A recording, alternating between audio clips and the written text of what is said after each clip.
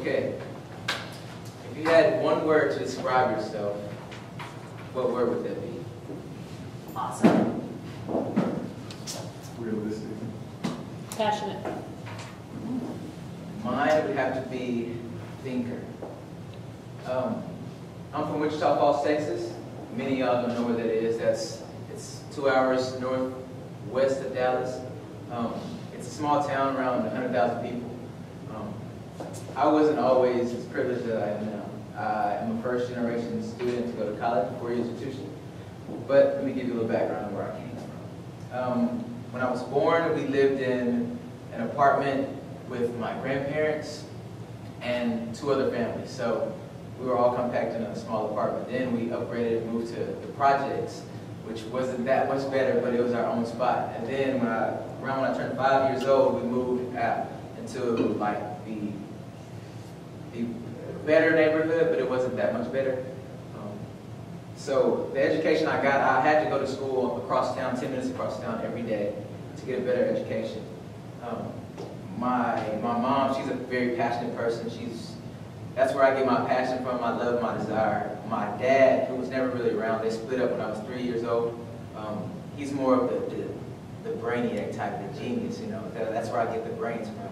And my stepdad, who was with me since I was 3 years old, he was more of the hardcore, like, ex-gang member. He's been shy, you know. So I'm kind of a mixture of those three. But back to the story about being a thinker. I came from that, from being underprivileged to being in college now to going to grad school, and it's all because I thought my way through the whole process.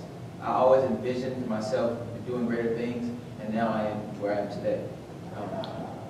As I was growing up, I was always a math nerd. I loved math, I loved science, I loved to play basketball. Basketball was my first love.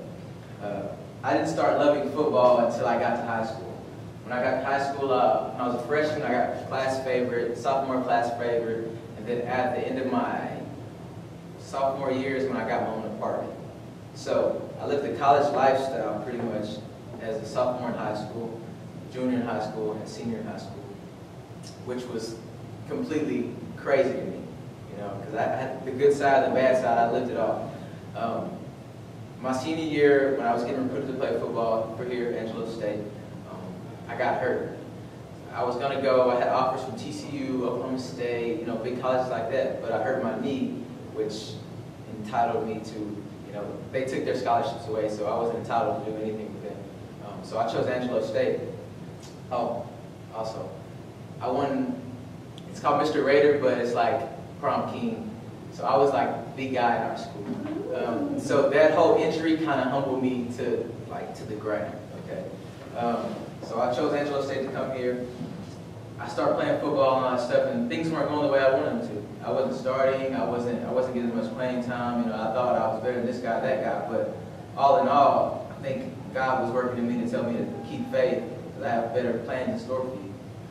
So I got involved in a lot of organizations and stuff to try to fill my time with other things and take my mind off of football. I became the president of our Student Athlete Advisory Committee. I was the president for 2 or 3 years, and those years I accumulated maybe over 1,000 hours of community service. Just going out in the community, you know, volunteering to keep my mind off of football. This past year, we did amazing things on the field. That's what I'm trying to say. We did amazing things, and I took time away from volunteer service to put more time into football, and that's when I started excelling more in football. I put my attitude to the side, and I start diving into really what I wanted to do, and I started thinking what I really wanted to do. And once those thoughts became actions, and I brought those thoughts to life, nothing really ever stopped me after that point, because I thought that I could do anything I wanted to do, and I really did anything I wanted to. I never envisioned coming to grad school. I never envisioned even graduating from college when I was in high school. I just wanted to go to college because I heard it was fun. But I got here, and I thought my way through the whole thing, and I worked hard. I dove into the books, I dove into everything. I worked really, really hard. So now I'm in grad school, and I'm looking to further my education. I don't know what I want to do in life.